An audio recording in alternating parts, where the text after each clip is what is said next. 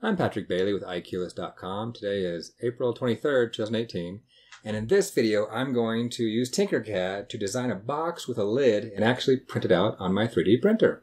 Okay, first before we go into actually creating something and designing something, I want to go over a little briefly what Tinkercad is for people who may not know. Tinkercad is an online tool that's actually owned and run by the same people who created Fusion 360, the Autodesk team. And so it's all free, it's all online, and so you have an online tool that you can use to design 3D objects, and then you can download those objects as an STL file and actually put them through some kind of slicer program and generate them and produce them and have them printed out on your 3D printer. So it's a really great tool.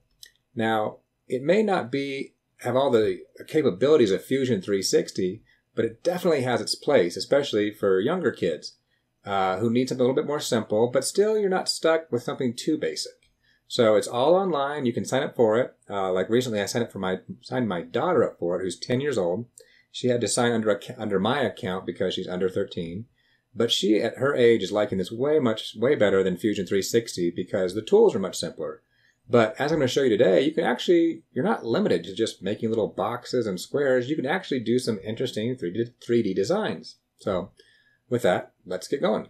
Okay, so I'm going to make a polygon box. So first of all, when you're doing a design, it's probably good to name it.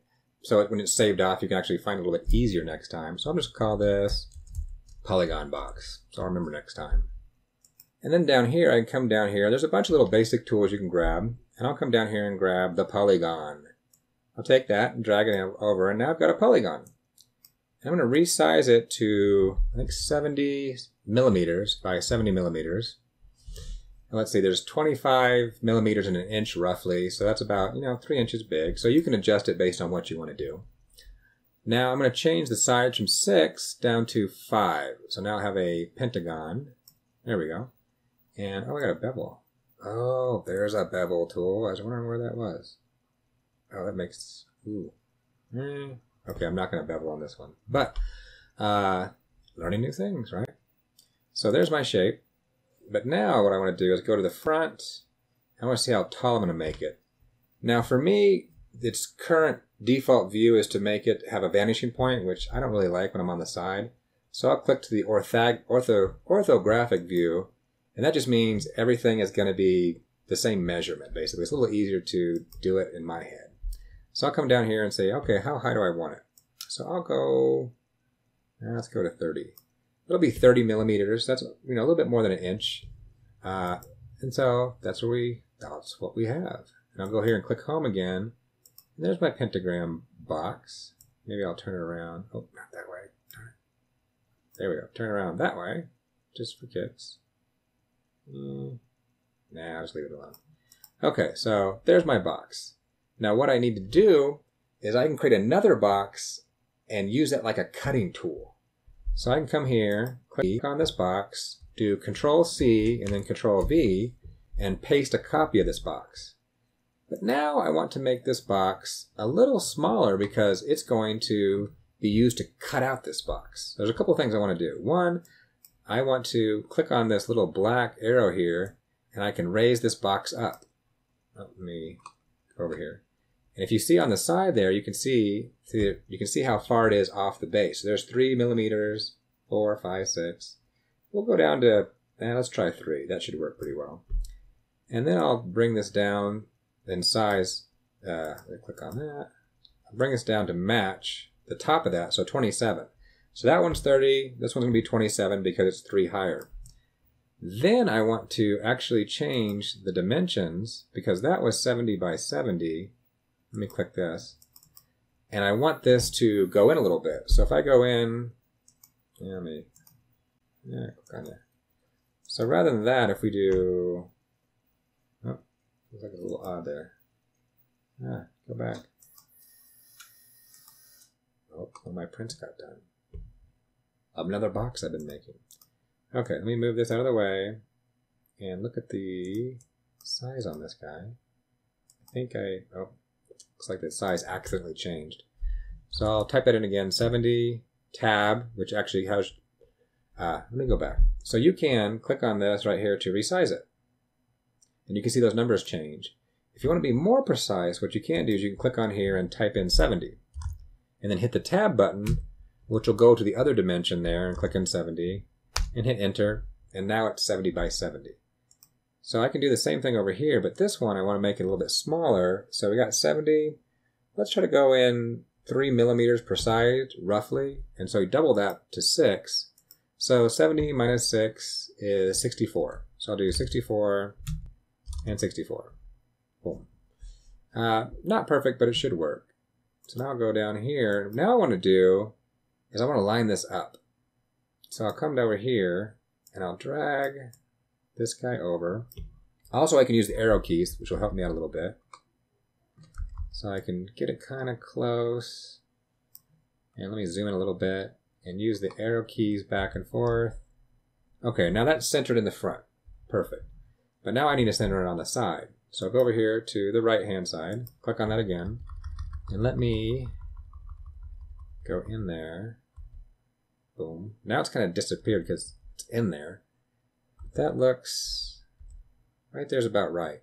So now for the shape, I will change it from a solid to a hole. So now this shape will actually be a hole. So I made it a hole, click on my home view, and now you can see it's a little oddly shaped there. Oh, it doesn't seem to be exactly centered. Let me hit the top button here, and let me, there we go. Now that looks centered. So now that's going to cut into it. So now what I can do is I can choose and click and choose both of those objects, and I can click on group.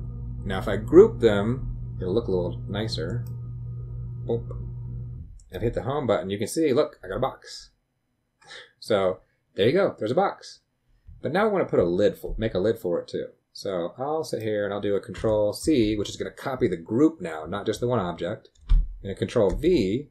And so now I have a second object. But they're the same size, so it's not going to work really well for a lid. So the first thing I will do is I will go to the top here and adjust the size. So I'll do, so now it's 70 by 70. And so this you might want to tweak a little bit based on your measurements. I'm going to go a little bit big here to make sure I'm okay.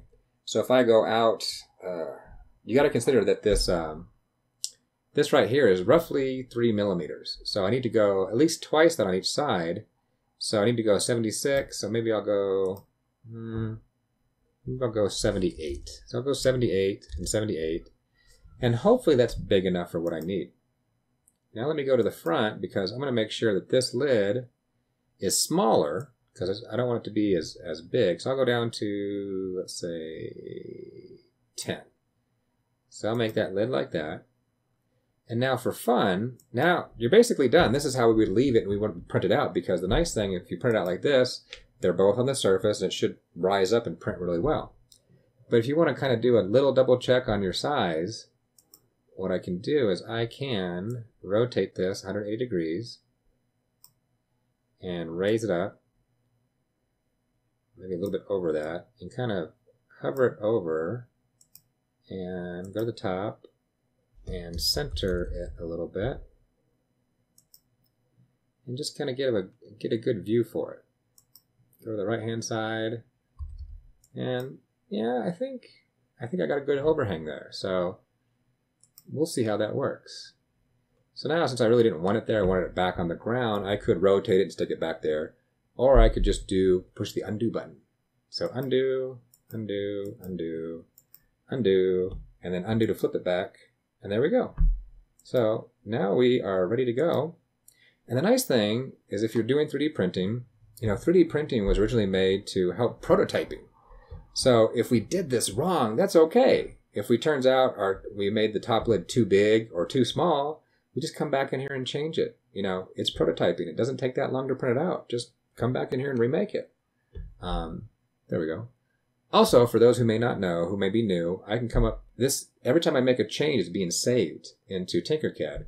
So I can go back here to My Designs, and I should see the polygon box was saved 1 second ago. So I can always come back to it and open up prior designs I've done. Cool. So now we're done.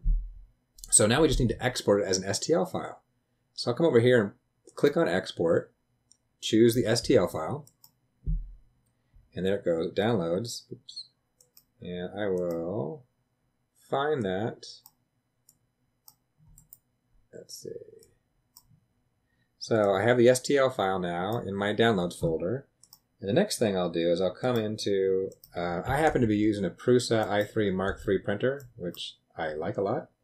And I'm trying to keep things simple. So for their slicer program, which creates the G code from this STL file, I use the Prusa control, which is simple and does a lot of things for you.